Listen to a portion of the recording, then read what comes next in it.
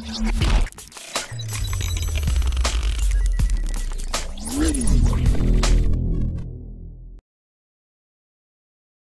Friends, sports பற்றின செய்திகளை உடனுக்குடன் தெரிஞ்சுக்கொள்ள நம்ம தமிழ் கிரிக்கெட் சப்ஸ்கிரைப் பண்ணுங்க. இந்த 2019ஆம் ஆண்டுக்கான IPL போட்டி இந்த மாதம் 23ஆம் தேதி முதல் தொடங்க இருக்கு. இதுல முதல் போட்டியில பாத்தீங்க அப்படின்னா மகேந்திர சிங் தோனி தலைமையிலான சென்னை சூப்பர் கிங்ஸ் அணியும் விராட் கோலி தலைமையிலான ராயல் சேலஞ்சர்ஸ் பெங்களூரு அணியும் சேப்பாக்கம் ஸ்டேடியத்தில் நடக்கிற முதல் போட்டியில மோதுறாங்க.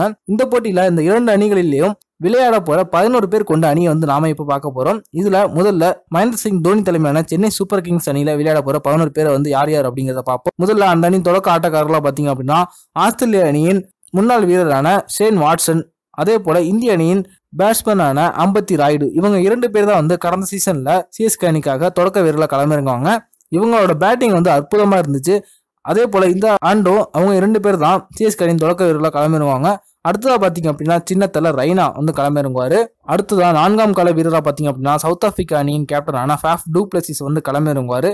அவருக்கு காயம் ஏற்பட்டு இருப்பதாகவும் முதல் போட்டியில விளையாடுறது சந்தேகம் அப்படின்னு சொன்னாங்க. அப்படி அவருக்கு காயம் சரியாகல அப்படின்னா இங்கிலாந்து அணியின் பேட்ஸ்மேனான சாம் பில்லிங்ஸ் களமிறங்குவாரு. அடுத்ததா பாத்தீங்க அப்படின்னா மகேந்திர சிங் தோனி களமிறங்குவாரு.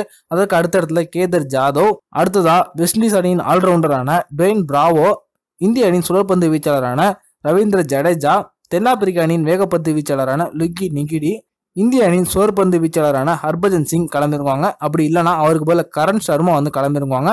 அதுக்கு அடுத்த இடத்துல இந்திய அணியின் வேகப்பந்து வீச்சாளரான தீபக் சஹர். இந்த ஒரு 11 பேர் கொண்ட அணியோட தான் சிஎஸ்கே அணி களமிறங்குவாங்க. அடுத்ததா விராட் கோலி தலைமையிலான ஆர்சிபி எந்த ஒரு 11 பேர் கொண்ட அணியோட விளையாட போறாங்க அப்படிங்கிறத பார்ப்போம். முதல்ல அந்த அணியின் தொடக்க ஆட்டக்காரர்களா பாத்தீங்க அப்படின்னா பார்த்திவ் பட்டேல் மற்றும் சிம்ரன் ஹெட்மேயர், இவங்க 2 பேர் தான் களமிறங்குவாங்க. இவங்க 2 பேருமே அதிரடி ஆட்டக்காரர்கள். அதுல பார்த்திவ் பட்டேல் பாத்தீங்க அப்படின்னா அந்த அணியோட கீப்பரா செயல்படுவாரு.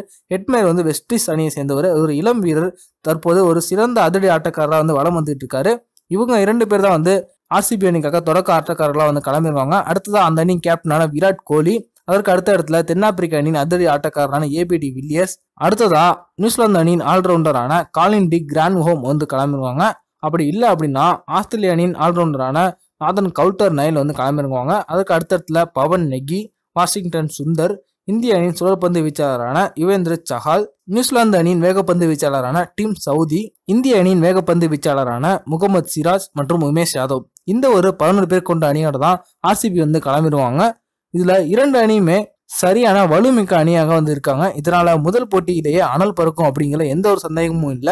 இந்த போட்டியில எந்த அணி வெற்றி பெறுவாங்க அப்படிங்கிற உங்களோட கருத்தை கீழே கமெண்ட்ல லீவ் பண்ணுங்க. இந்த வீடியோ உங்களுக்கு பிடிச்சிருந்துச்சுன்னா லைக் பண்ணுங்க, ஷேர் பண்ணுங்க. நன்றி.